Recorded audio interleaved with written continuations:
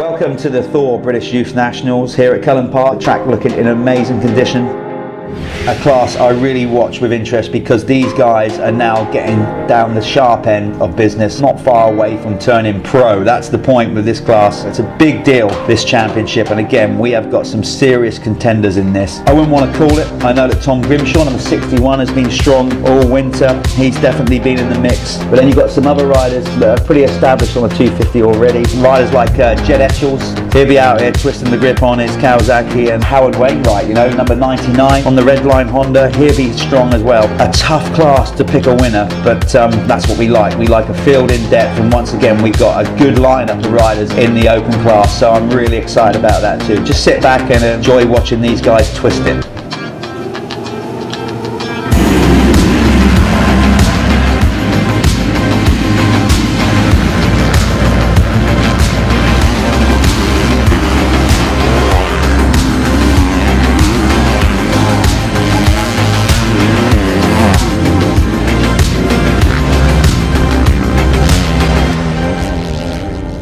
I love racing at the BYN. It's just one big enjoyable event, and it always provides really good racing, and it's such a nice atmosphere. It's a shame it's my last year doing it, but I've had some real good times, and I wish I could have another good year like I did last year and finish on a high with my youth career really. Well, in the open class there's at least like 8 different race winners, possible race winners, so it's going to be tight the whole year. It's my first year on the 250, so just still getting used to it, but I think I'm building every weekend, and that's the idea what we want to do really, is build every weekend and gain these solid results, and if it ends up as battling for a championship at the end of the year, that's mega, but if not, it's just it's my rookie year, and hopefully you can build off this year.